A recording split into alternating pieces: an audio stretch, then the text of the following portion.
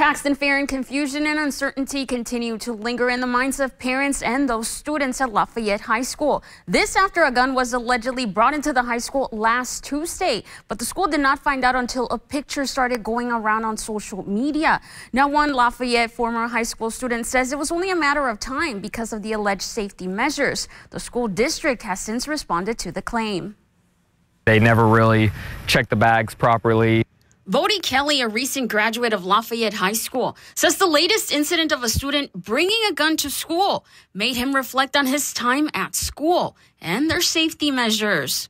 They don't put the bags through the metal detectors. It's just you, and then someone looks in your bag real quick, and it's just it was really never about security, more just about making people think that it's secure.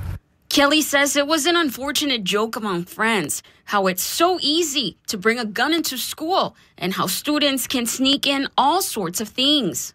We just see more and more of these problems happening, more and more people bringing these things into schools, and it's ridiculous to think that the schools aren't able to do anything about it. They're not able to keep the kids in line, keep them from doing this sort of things, and even the things they do really obviously aren't very effective.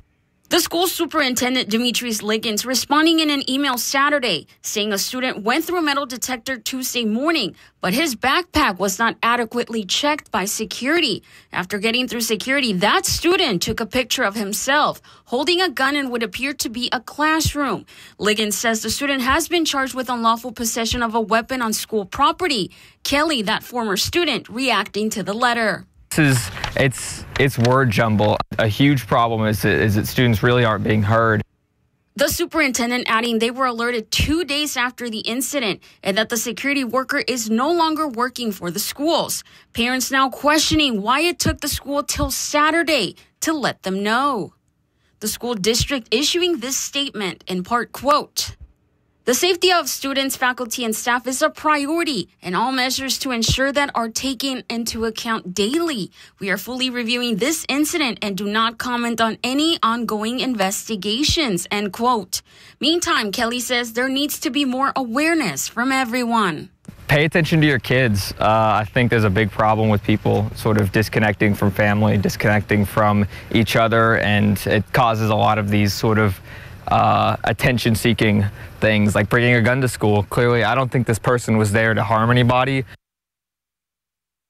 Now, the next school board meeting was scheduled for earlier tonight, but it got rescheduled to this Thursday at 5:30, and ABC 36 crew will be in attendance. For now, in studio, Anna Medina, ABC 36 News.